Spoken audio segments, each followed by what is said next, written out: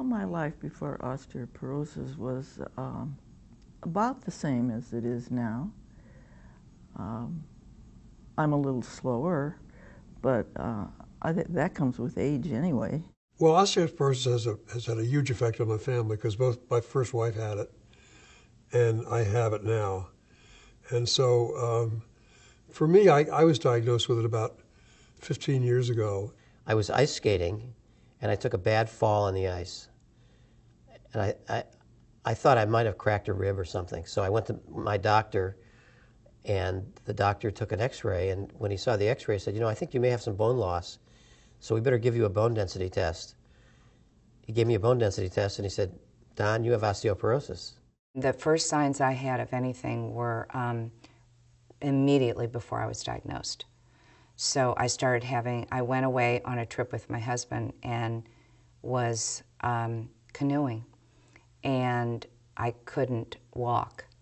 I'd done something horrible with my back, and I'd never had any back pain.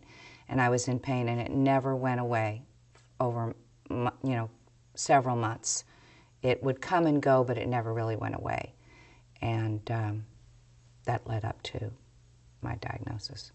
I get backaches, but I always had something like that when I was younger, so I didn't think anything about the osteoporosis until I went this last time about a couple of months ago, and then it showed that it was serious. It was my mother being with me who in fact broke a bone that took me to the point where I was thinking about my own bone health and what does this mean to me. And so that was the time at which I really did demand of my current personal physician that he do a bone density test. Part of the reason that I believe I got osteoporosis was that I was lactose intolerant, and I stopped drinking milk, I don't know, when I was maybe 17 or 18, and probably lacked a lot of calcium growing up. In those years, I found out now, at the time I didn't realize it, but up until you're 32 or so, you're building bone mass. So like for 15 of those years, I was doing nothing. I wasn't taking any calcium pills or anything like that. So I think that was the period of time that really caused it. But at the time, osteoporosis was not well known, and I certainly knew nothing about it. So that's what I think part of it. And the other part was that my mother already had it as well. My father had osteoporosis, broke both hips and his spine. I'm small-boned. I started my period late. I was almost 16. And I had other factors that I didn't even know about at the time until after I was diagnosed. So I have quite a few of those risk factors. And my first question to him was, does that mean I have to stop skiing? And he said, you can't start anything new, but if you're careful, you can continue skiing. So that was great, and I started taking medication right away.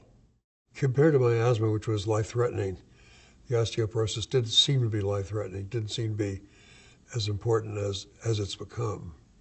So we took it in stride. I think I know some people get depressed, but that didn't happen to me. It was just something else that we had to be aware of and manage.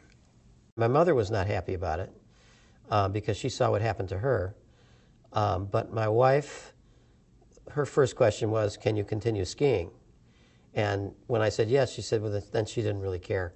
I mean, she was fine. And so, matter of fact, I was skiing yesterday. I actually went into a real severe depression, basically. I'd gone from what I thought was a perfectly healthy 53-year-old woman, active, to I just was scared and really took a nosedive in terms, I cried a lot. I didn't want to go out. I was scared to move. A lot of fear and depression. To be diagnosed with that, it sort of took away my invincibility at that point in my life, and made me question about what was I doing that was good for me. This is a period of time from it ranges from about 40, maybe 47 through now. Next month I'll be 67. So we're looking at 20-year kind of a range of things that occurred.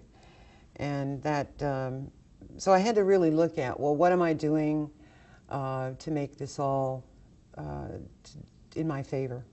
I had mixed emotions because I didn't know too much about it. In fact, I didn't know anything about it. I'd heard the word, but so then I started checking on it, and my 2 adult children went on the computer, and they didn't get too excited about it. They just said, well, what are you going to do about it? And I said, well, nothing. You know, I didn't think I had to do anything. And I didn't think it was going to get worse. I just thought, oh, it's something else. I'll take care of that one of these days. But the doctor this time said that when he wrote on his message to me was that it was serious. I said, I have to do something now and find out more about it. After I was diagnosed with osteoporosis, I decided to learn more about it. So everybody now goes to the internet. That's a great source. I did that. I asked my doctors. I've read some literature. One of the things that helped, the first thing was finding a really good doctor who was going to give me good care and give me good advice. That was key because I hadn't had that before. And having that helped that whole issue of fear and made me feel like I could trust again in getting good advice and good care.